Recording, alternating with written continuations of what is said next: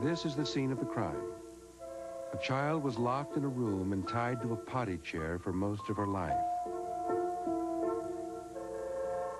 Completely restrained, she was forced to sit alone day after day and often through the night. She had little to look at and no one to talk to for more than 10 years. The girl reportedly was uttering infantile noises and still wearing diapers when a social worker discovered the case 2 weeks ago. But the authorities are hoping she still may have a normal learning capacity. Here was a 13-year-old who seemed like an infant, a girl who would be known as Genie.